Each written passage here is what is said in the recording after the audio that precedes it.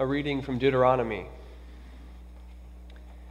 See, I have set before you today life and prosperity, death and adversity.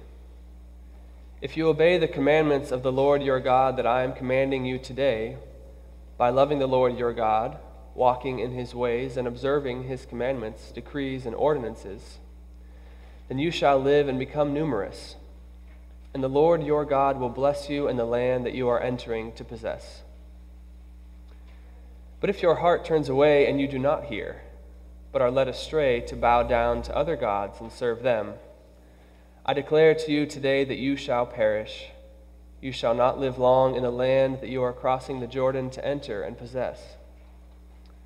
I call heaven and earth to witness against you today that I have set before you life and death, blessings and curses. Choose life so that you and your descendants may live, loving the Lord your God, obeying him and holding fast to him. For that means life to you and length of days, so that you may live in the land that the Lord swore to give to your ancestors, to Abraham, to Isaac, and to Jacob. Word of God, word of life. Thanks be to God.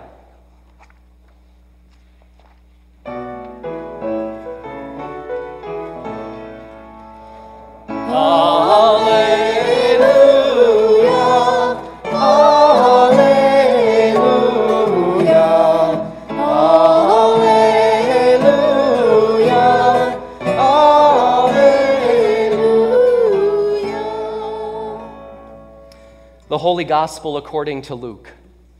Glory to you, O Lord. Now, large crowds were traveling with Jesus, and he turned and said to them, "Whoever comes to me and does not hate father and mother, wife and children, brothers and sisters, yes, and even life itself, cannot be my disciple. Whoever does not carry the cross and follow me cannot be my disciple. For which of you, intending to build a tower, does not first sit down and estimate the cost to see whether or not he has enough to complete it? Otherwise, when he has laid a foundation and is not able to finish, all who see it will begin to ridicule him, saying, 'This fellow began to build and was not able to finish.' Or what king, going out to wage war against another king, will not sit down first and consider whether he is able with 10,000 to oppose the one who comes against him with 20,000? If he cannot, then, while the other is still far away, he sends a delegation and asks for the terms of peace. So therefore, none of you can become my disciple if you do not give up all your possessions."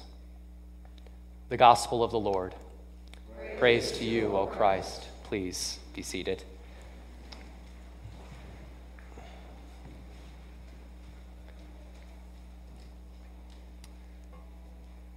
Grace to you and peace from God and our Savior, Jesus Christ.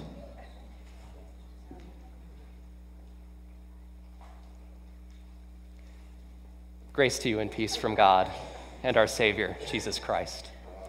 Amen. The Jesus we encounter in the gospel today is a little bit different than the Jesus we typically encounter in devotionals and in most gospel readings that we hear about. When we read a devotional or get maybe just a little reminder of Christ or God and maybe a news feed or something like that, it's usually something that feels kind of warm, something that feels nice, something that's reassuring or somewhat like an embrace, kind of a warm blanket that gives us sort of strength for the day, a sense of reassurance, a sense of God's love that's sort of with us and through us no matter what. And typically, those are the stories that we hear about Jesus as well, stories where Jesus comes into the lives of people and offers healing and hope. I bet you can think of a lot of stories where just that happens in Scripture. Jesus, for example, goes to this field, and there are thousands of people there, all of whom are hungry, and so he finds the means to feed them all with a few loaves of bread and a few fish. And all are sort of filled, all kind of have that warm feeling that you get after a large meal where you're, a little bit warm and a little bit sleepy and everything is just right. There are those moments where Jesus goes into people's households and heals people's friends and family. He goes into the home of a Roman centurion and heals a daughter that was dying.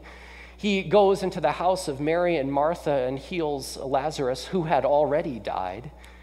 He goes into a town where there's a man who's filled with all of these demons, thousands of demons, and he frees that man so that he can live a full and joyful and love-filled life.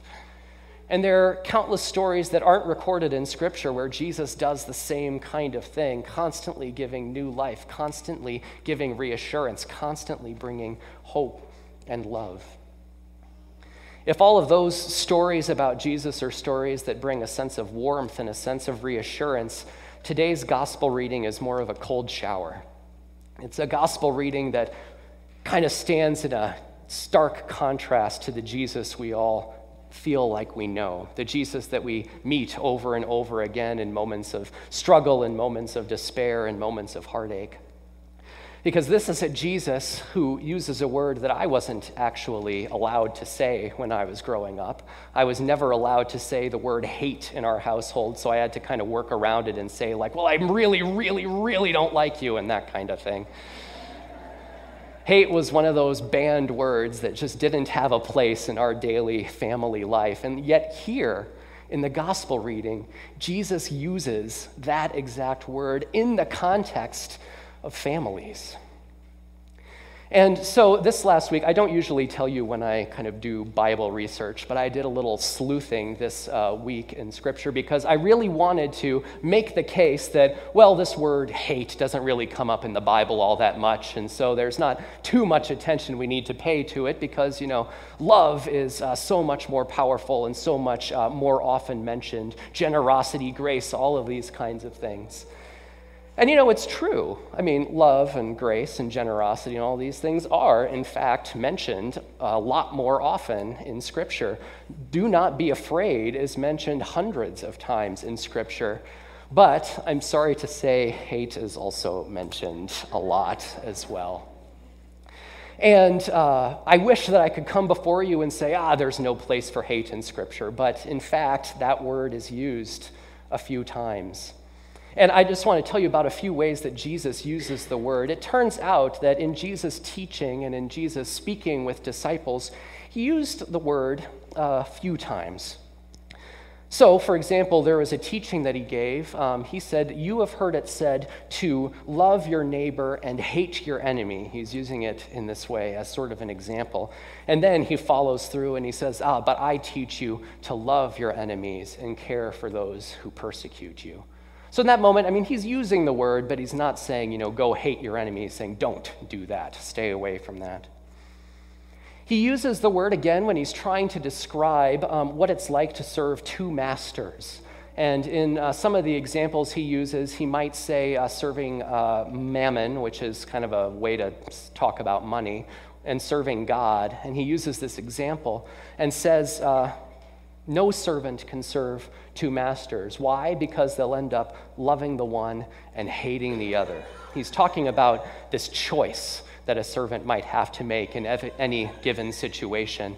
There's one way of living, there's another way of living, and just by happenstance, you're going to have to choose. You're going to find you're spending more time in one area than another. He uses it as a warning to his disciples about the life ahead that they will lead. Jesus doesn't beat around the bush when he warns his disciples that it is a difficult thing to follow him. And he tells them that they will be hated for their beliefs. People who don't understand the gospel of Christ, who don't understand the word of God, people who don't get why these disciples would be following Jesus around in the world are going to hate them. And Jesus doesn't want to give them any misunderstanding about what it means to follow him. In fact, he reassures them in Luke, in the Luke version of the Beatitudes. He said, blessed are you when people hate you. Because he knew that there was going to be this dislike, there was going to be this line that just happened to be drawn against other people and these disciples. He also uses it when he talks about evil in the Gospel of John. Evil people hate the light, as Jesus says. And he also says that the world hates me because I testify against it. There's this distinction that this word hate is used to describe in Scripture, and often it comes up in this distinction between a way that one would hope to live, this way of God, this way of righteousness, this way of love in Christ, and this other way that doesn't quite understand it, doesn't quite make sense of it. There's this line, and as Jesus is sort of searching for a word to use to describe the strongest distinction that he can as he's teaching his disciples about what it means to be a disciple and a follower of Christ, the strongest word he can think of, the strongest line that he can articulate, the greatest sort of proclamation of how difficult it is and how hard it is made with this word, hate. And when he turns to his disciples and invites them, of course, to follow him, he's inviting them to something more than kind of a weekend retreat. He's inviting them to something more than sort of a list of beliefs, a list of rules, a list of questions and answers. He's inviting his disciples into more than simply a call and response or a set number of hymns or a set number of prayers. He's inviting his disciples into a way of life. He's inviting his disciples into a way of life that looks completely different than the way of life they've known before. And if there is any word that he can use to describe the difference between the way of life before and the way of life after, if there's any way that he can describe this attention to God versus attention to any other thing, the word that he uses is this word, hate. Now, Jesus doesn't call us to hate each other. I think there are enough passages in Scripture where Jesus, in fact, calls us to love each other, love our neighbor, love our enemy, so that hopefully there isn't any confusion about what it is that Jesus is asking us to do day in and day out. In this passage, when he uses this word, I think he's trying to make a distinction.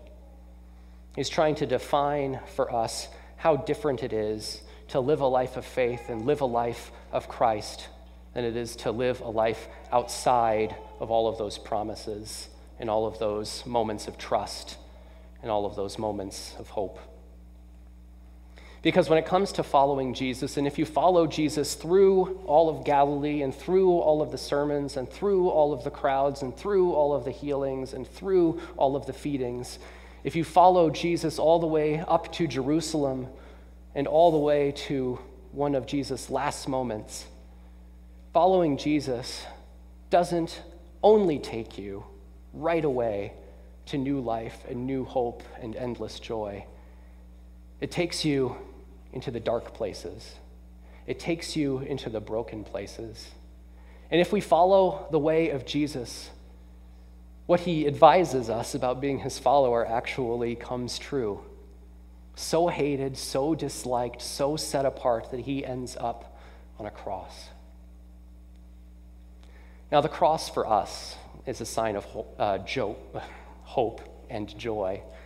When we look at the cross, we see something that is a promise, something that reminds us that in the midst of our darkest moments, there's light and there's hope. In the midst of those moments where we think that there isn't going to be a next moment, there is. When we look at the cross, we see resurrection.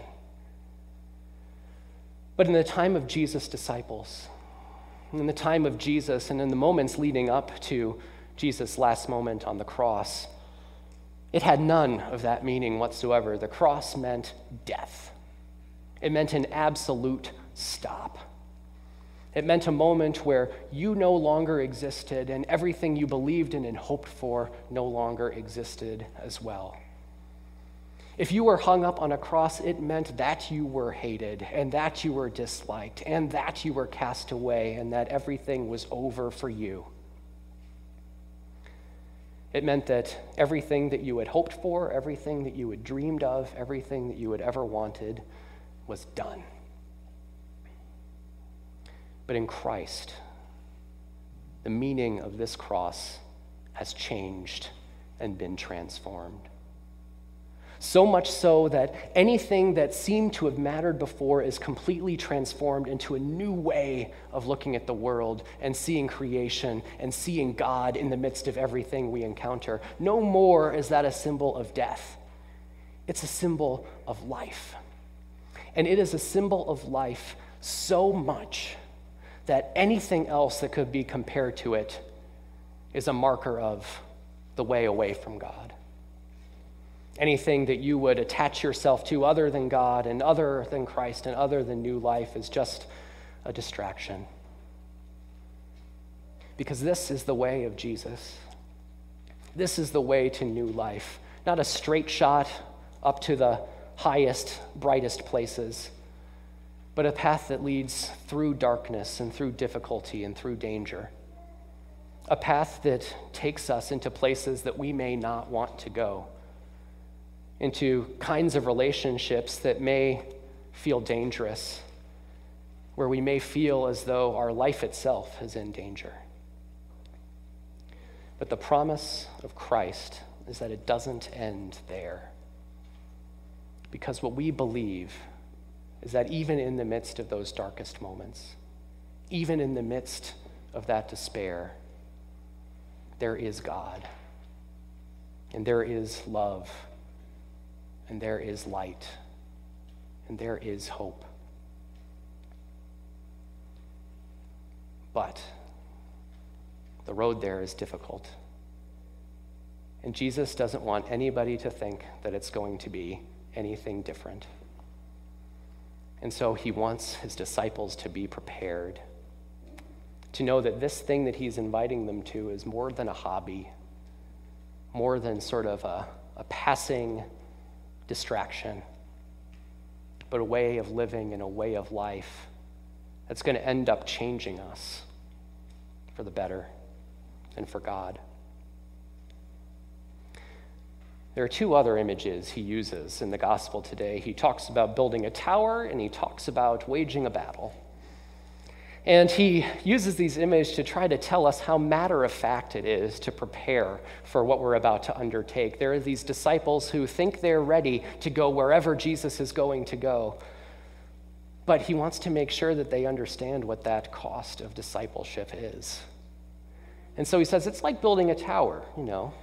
When you or I think about building our towers, we always want to give a little bit of thought to whether or not we can finish the tower. And Jesus says, of course you would do this. Of course you would make sure you have enough resources. Of course you would make sure you have enough bricks, because, if you start building a tower and you only get halfway, you're going to be made fun of mercilessly, endlessly by everybody you know. And so make sure that you know what you're getting into before you finish it. He uses this argument, too, of this battle, of waging a battle. If there are two armies and one has 10,000 and one has 20,000, and if you're on the 10,000 side, you're going to want to think a little bit about what you're getting yourself into, because if you don't know all the information, you may walk into a situation that you may not walk out of. But when you have a sense of what you're walking into, maybe you can choose a different way, a way of peace, for example, or a way that sort of builds up the lives of those around you rather than one that kind of takes them all down.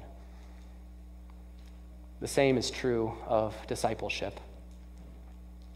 Think about what it means. Think about what it takes. And I'm sure you've experienced this in many, many different ways in your life of discipleship as well.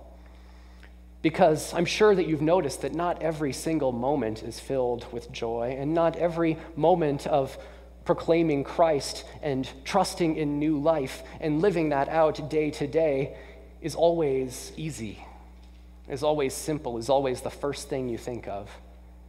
Sometimes it's the last thing we think about. But Christ wants us to know that that's not where this life of discipleship ends. Because when we're ready to detach ourselves from all those things that would distract us from God, we're able to see through that dark. We're able to see through that despair and see through to a God who is with us all the way.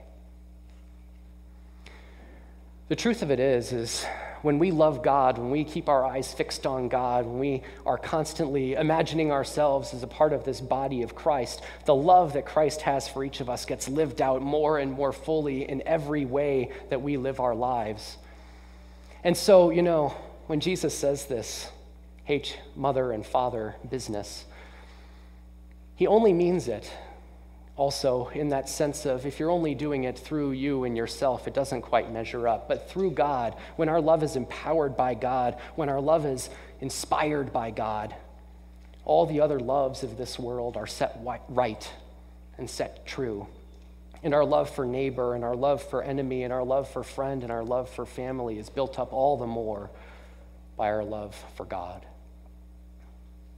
And then we get to that Jesus that we've known and loved all this time, that Jesus of warm feelings, that Jesus of reassurance, that Jesus of companionship that we know so well.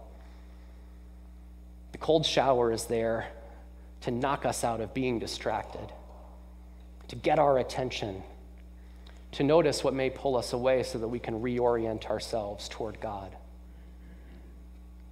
And so don't be distracted by those dark places and those feelings of despair. And don't be distracted when the life of discipleship becomes difficult, because you know what? It was always going to be difficult. But Jesus knew that too. And Jesus knew that he would be with us through it all. So we give thanks that we can trust in a God who is with us and accompanies us through all that is to come. Amen.